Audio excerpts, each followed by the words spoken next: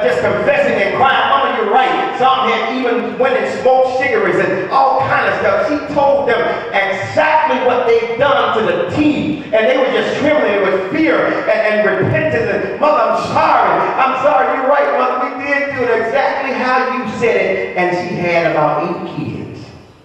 And she told even all the way down to the little bitty ones what they had been doing. If it was just running through the house and throwing things around, whatever it was, to the older kids who had done much worse things. But she was a wise woman because she was a godly woman who was a praying woman, and her kids could not fool her.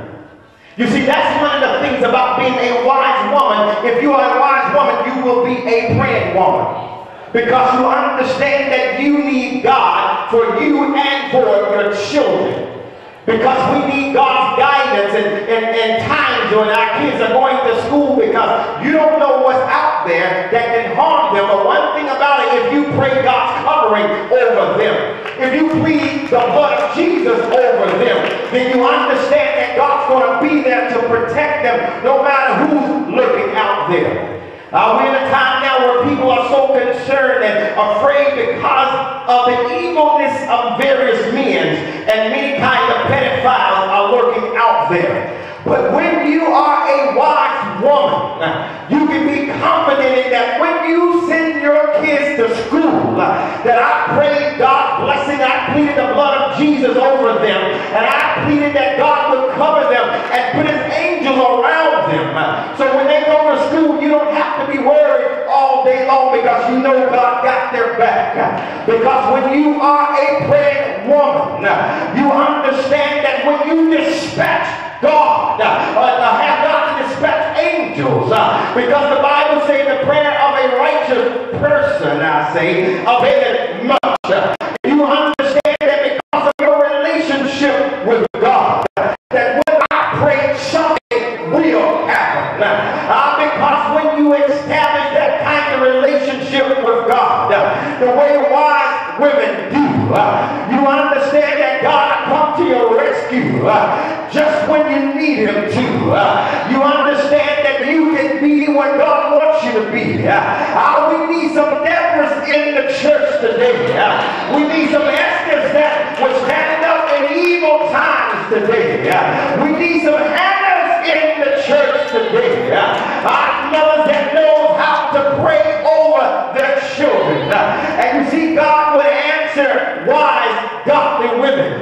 Because as you develop your relationship with God, God will come when you call on him to protect your children. You won't be worried throughout the day, because I already dispatched my angels to come and cover them. We're living in a time where we need women to understand that you can build up your house.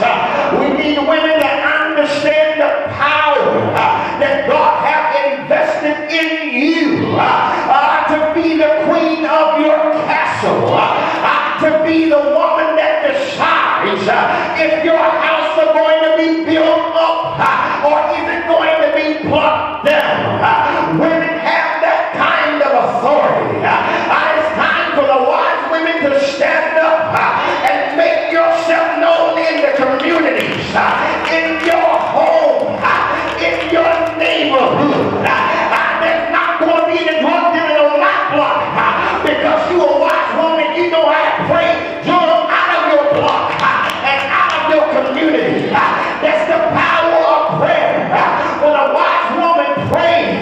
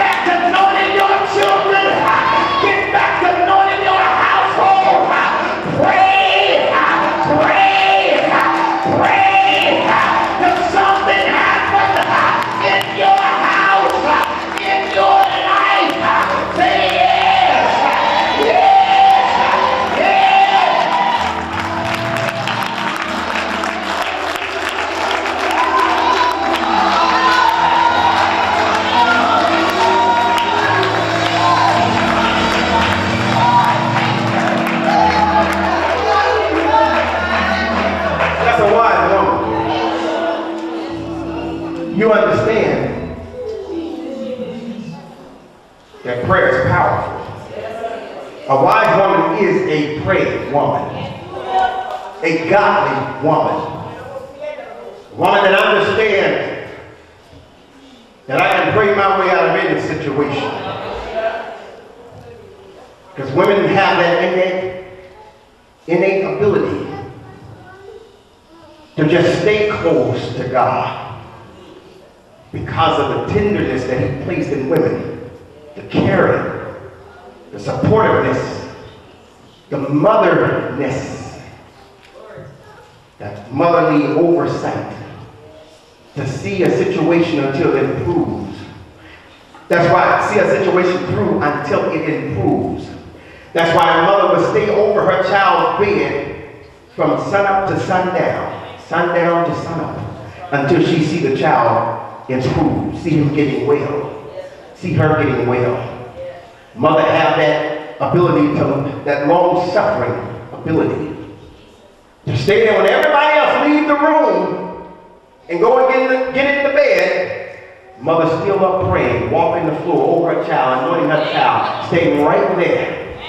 And that same persistence that mothers have, that God has put in mothers to care for their children, mothers have that same endurance, persistence,